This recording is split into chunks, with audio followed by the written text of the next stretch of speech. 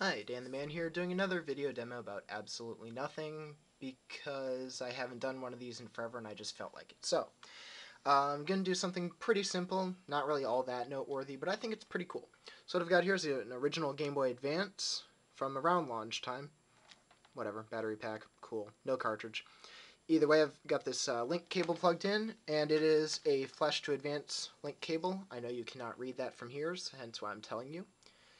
And originally that goes to my Flash to Advance Ultra cartridge, but whatever. I'm going to plug that into a USB extension cord because this cord is entirely too short. Come on. There we go.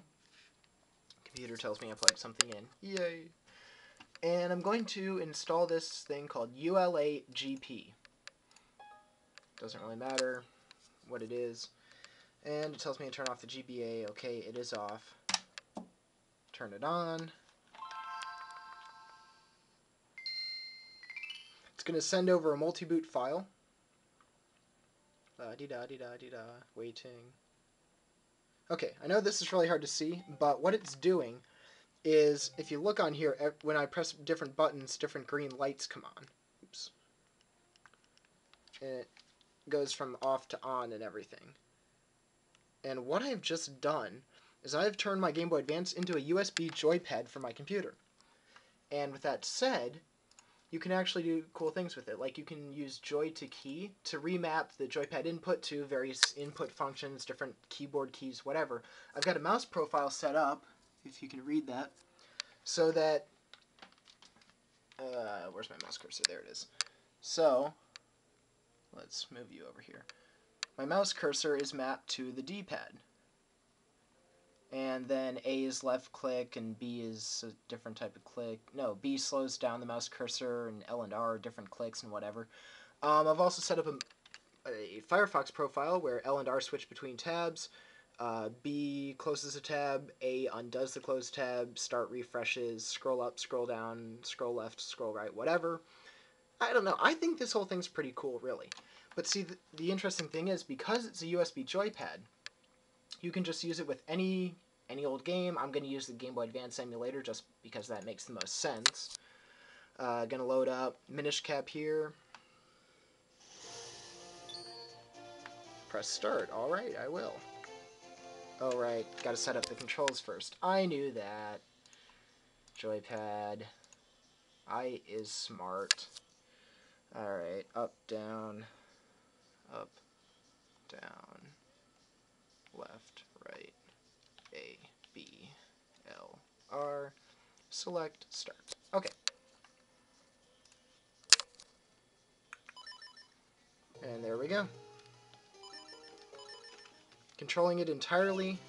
Yeah, yes, shut up. Do not care. Okay. So, I'm controlling it entirely with the Game Boy Advance.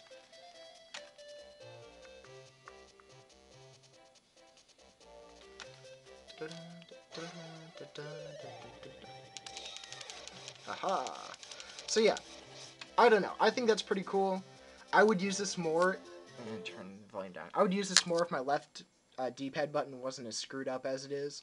But it's really pretty cool how you can do that, personally. The only other thing I really want to show, because I have nothing better to demo at the time, is a quick project that I've been doing for my computer science class for my college, in which we actually program directly for the Game Boy Advance in an attempt to learn the C programming language. And let's see here, got to load up the file.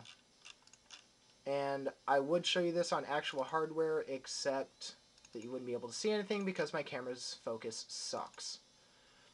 So it's got a loading screen, la-di-da-di-da, whatever, speed through you. Alright, it creates this really cool vortex. And that's pretty much all it does. But it's kind of neat in its own way, really. Let's see, I've also got a white version of that, I think. Speed up.